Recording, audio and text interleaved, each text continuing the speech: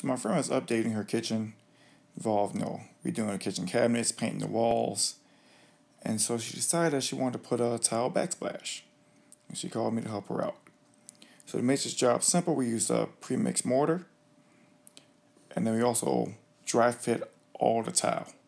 That way we were able to make good cuts and make sure everything fit properly. Which is a lot better than what happened on my wall.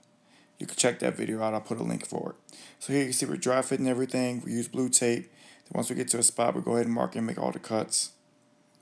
She was there when I did my tile, so she saw how I did it.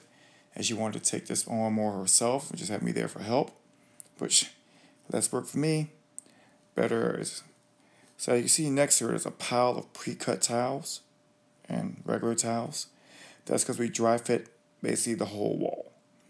Lined out the pattern she wanted, dry fit it all, and then did the cuts. That made things go a lot smoother. And believe it or not, it actually went a lot quicker.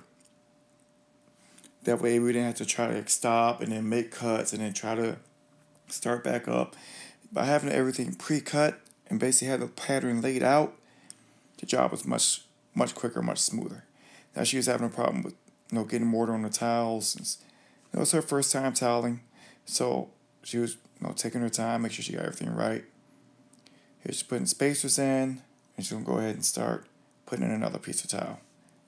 Again, this is her first time, it's only my second time, but when you see the finished result, you see the advantage of taking your time and make sure everything is precise. Whereas when I tiled my kitchen, I was kind of in a hurry. I was just trying to figure it out how to do it. I had a bunch of crooked and misspaced tiles.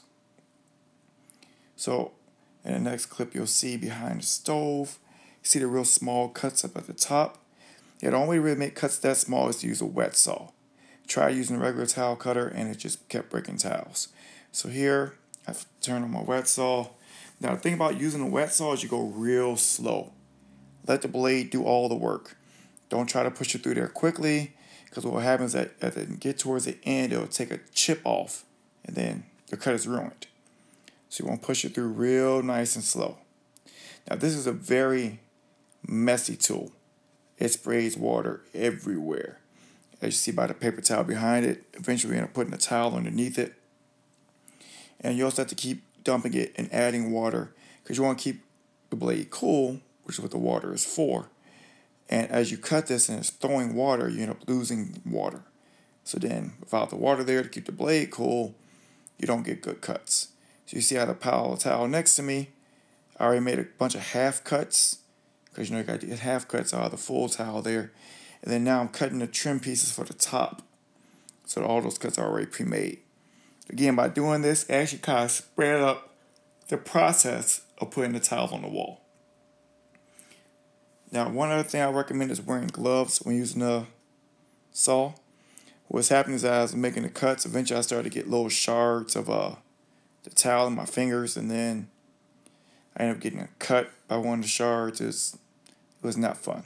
So later on, I had on rubber gloves as I was doing this, keep the water off my hands and to keep the towel from leaving little shards inside my fingers.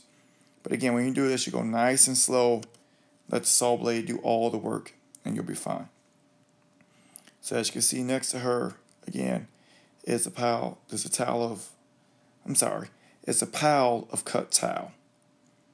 And then she's just going ahead and putting mortar on the wall, and then spreading it with the big trowel, putting the grooves in, and then she starts putting pieces of tile up.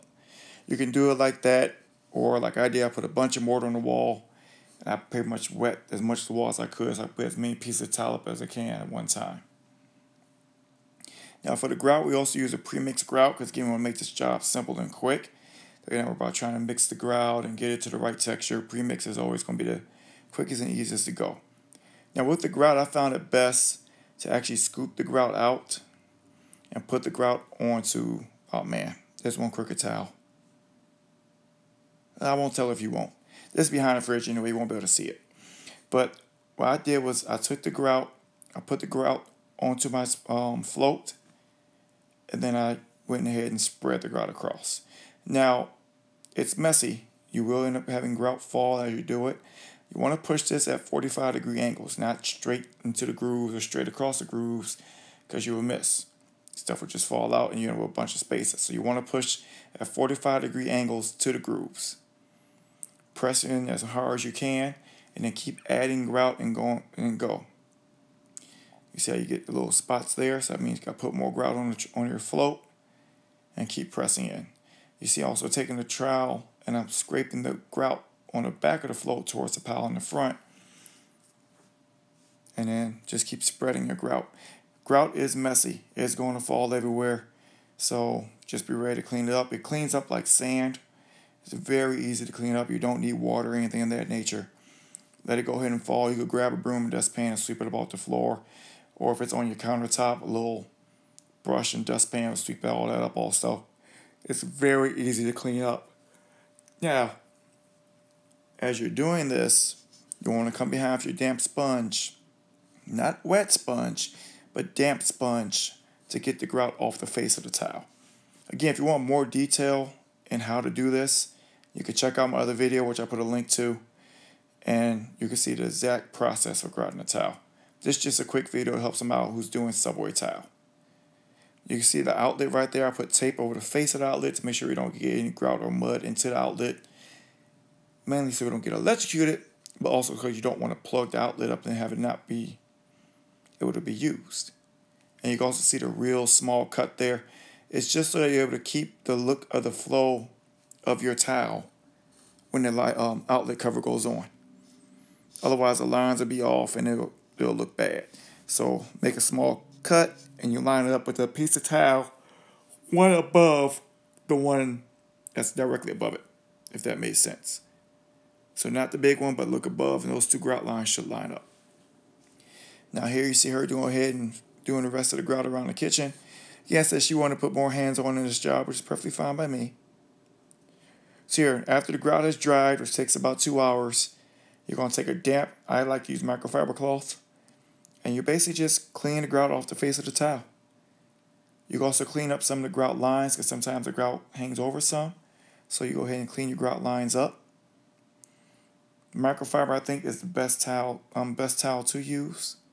And once you do that, you take a dry microfiber cloth and wipe it down. Way you can tell it's done is, see right there, I still have grout on my finger. Yeah, that towel needs to be wiped. So any towel you wipe, after you come by the dry one, you just wipe your finger across, you don't get any grout off, or you don't feel any powder. You know it's done and it's polished. And that's basically it for this job. It's not very difficult. It is time consuming.